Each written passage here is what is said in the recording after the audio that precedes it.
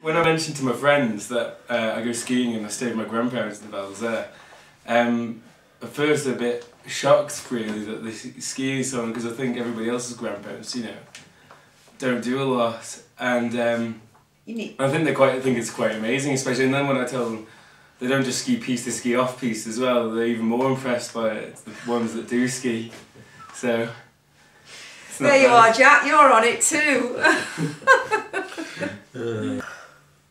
Well, I started skiing when I was 46, which is 26 years ago, and I started skiing because my wife told me I had to. And why was that? Because I'd had DVT following an illness, and we were watching Ski Sunday one evening, and she said, hadn't we better try this before we get too old? So I said yes, and we went a couple of weeks later. We were put with a Canadian called Wayne Watson, who essentially taught us to ski, and we're still skiing with Wayne Watson 20 odd years later. Margaret, what are your thoughts about skiing off piste? Well, to begin with, I thought it looked impossible. But if you want to do something, then you learn and you do it. But the technique just takes so long, and even after all this time and many, many, many days of skiing, we are still learning. And I know I don't just speak for myself. John's pretty good, but I think he'd agree he's still learning. Well, we have the example in front of us in Wayne, our guide. Every time we ski with him, every day almost, that we ain't there yet. Do you do anything to keep sort of fit for your sports?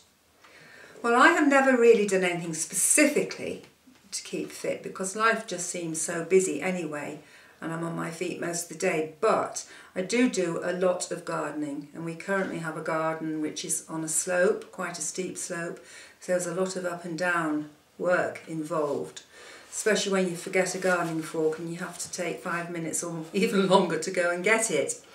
But I did take up yoga probably about 10 years ago, so I try to keep that up. And do you find that that helps with your kind of fitness? The yoga definitely helps, yes. Most of my fitness, or lack of it, comes from skiing. Though I do have a small exercise routine, and I do walk. Yeah. How often do you do your exercise routine? If I'm telling the truth, not as often as I should. If I'm telling lies, every day. As far as fitness and health is concerned, I'm an asthmatic, and have been since I was a child, and that always has to be overcome, but it can be overcome, and a surprising number of athletes are asthmatics. Most people, when you talk to them, have something wrong. You know, there is some defect somewhere in our makeup, and most people get past it.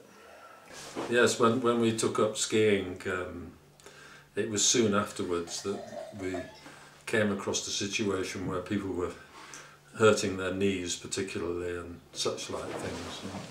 And cartilage was a big problem. And I decided that we could either wear away or rust away. And I think before we took up skiing, we were in danger of rusting away. Or I was anyway. How long do you think you're going to kind of carry on with the skiing and all that kind of thing? I'll carry on till something gives out. It's kind of worried about age, or thought about age, when I was about 65 or something like that, and thought, you know, you're getting old, maybe it's getting time to wind down and stop doing these things. And then you think, why? And then you get to 70 and things really do start to happen about then. You start to get loose strength quite badly, and one thing and another. But there are good examples here, like Jacques Jurenville, who now I think must be 84, who still skis every day. And as long as he's skiing, I'm keeping skiing. He's nearly 10 years older than me, and he's still going.